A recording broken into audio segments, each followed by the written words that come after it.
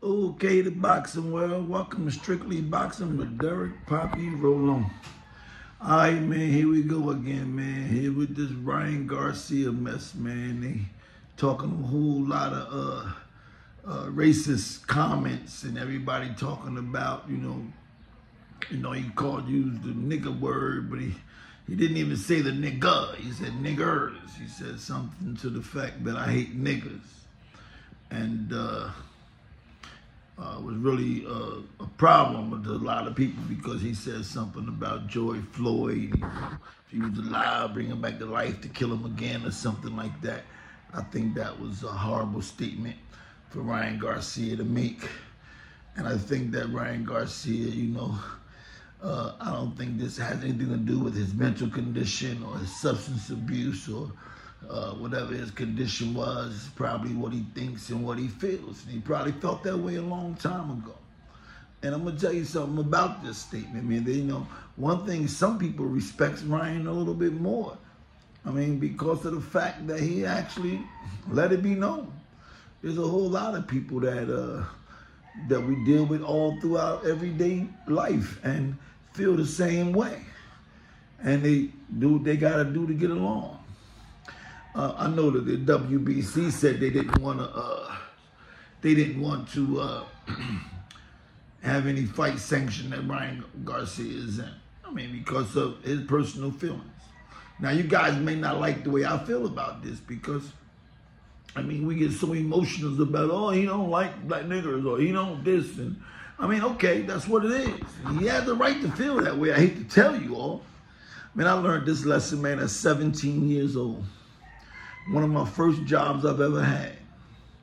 I worked at a company in Clark, New Jersey. It was the company that made law books. I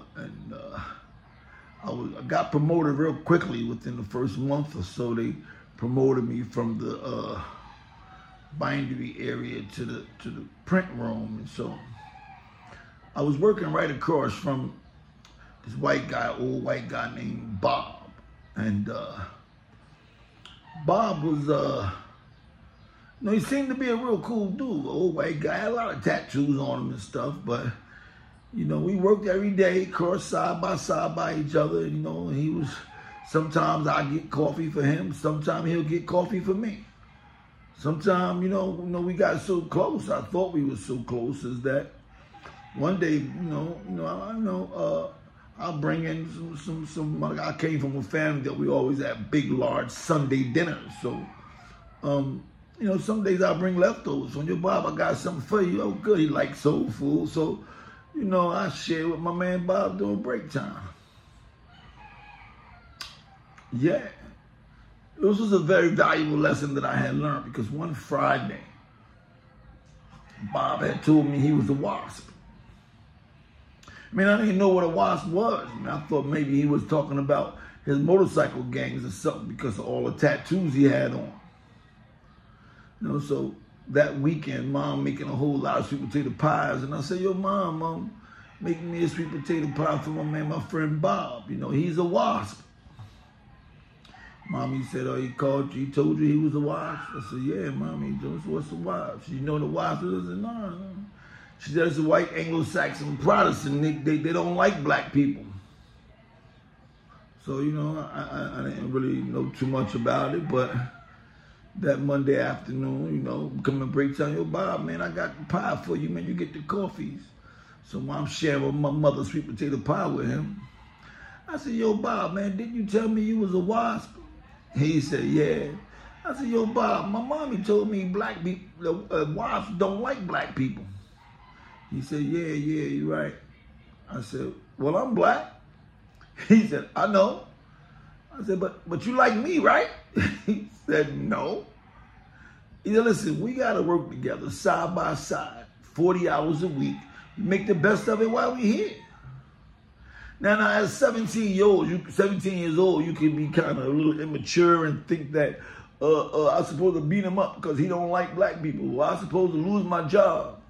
I tell my mother that afternoon and that evening, my mother was like, he's one of your good ones. He letting you know how he feel. Probably felt that you was getting too close And he wanted you to know where he stood. And my mother said, you know what? He's 100% right. You got to work together, side by side. You don't have to like each other. All you got to do is respect each other and work together. Hey, I don't got a problem with Ryan Garcia's statements. Look, if that's how you feel, hey, that's how you feel. I mean, you know, WBC, I mean, business is business. When does feelings have anything to do with work or business? Your feelings ain't involved with how you feel. You like somebody, or I don't gotta like you to work with you. We don't gotta like each other to make business, to do business. Business is business. That do with how I feel about you and liking you. Now I know a lot of people don't agree with me, but I like to hear your comments about it. I mean, we can talk about it. It was a lesson that old man Bob taught me. Old man Bob said, we gotta work together, side by side every day. We make the best of it while we're here. Now, I never bought up no more of my mama food, but every now and then he'll buy me coffee and I'll buy him coffee. Where does it say in anything in life that I gotta like you to work with you and do business with you and get along with you and respect you? I think Ryan Garcia might be one of the best of them to let you know up front how he feel. And it could be, you know, his condition that makes him such an upfront, straight person. But okay, if that's how you feel, that's how you feel. But that don't mean we can't do business. That don't mean we can't work together. That don't mean that I'm not entitled to my feelings about what I think and feel. And, you know, if you don't like me, you don't like me. Now what's that? Man, this Dirty Poppy roll on that Strictly Boxing. I would really, really love to see what you got to say about this topic. You know, you can hit the thumbs up button if you like the video. If you haven't subscribed, I appreciate it if you subscribe. But most importantly, please join the interview, join the discussion, and let's hear how you feel about Ryan Garcia's statements. Do you feel that he has the right to choose to like who he want to like and not like what he don't like?